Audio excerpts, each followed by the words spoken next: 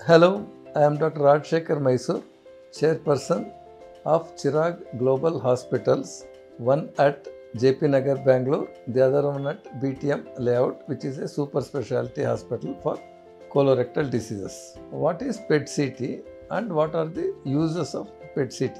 Nowadays, people must be hearing more about the PET-CT. Previously, there used to be something called CT scan, MRI scan, almost everybody knows it, ultrasound scanning. Now, PET-CT is Positron Emission Tomography with CT scan. So, how it works is there are certain radioactive substances which are tagged to glucose. It's called FDG. So, we'll tag to glucose and inject into the blood. The cancer cells take up more of glucose. Because they are growing very fast, they require more of glucose for their growth. So they take up more glucose, and when it is tagged with radionucleotide molecules, so and then you take some imaging when you do, that concentration of FDG will be seen in certain areas. If it is in liver, we know that there is some cancerous tissue here. If it is in colonic region, we'll know. But how do you know whether it is in liver cancer, liver or colon or bladder? So they superimpose it on a CT scan.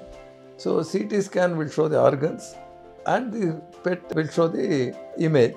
So when combined, they will be able to make out whether it is in the lymph nodes, whether it is in the bladder, whether it is in the colon. In terms of colorectal cancers, now let us see where all it is indicated. Should we do PET-CT for everybody who are suspected? No, that is not the way.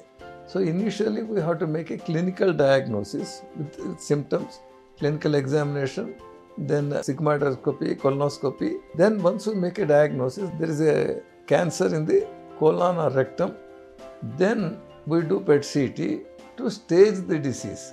Is it present only in the colon? Has it spread to the lymph nodes behind? Or has it gone to liver? Has it spread to all over the body?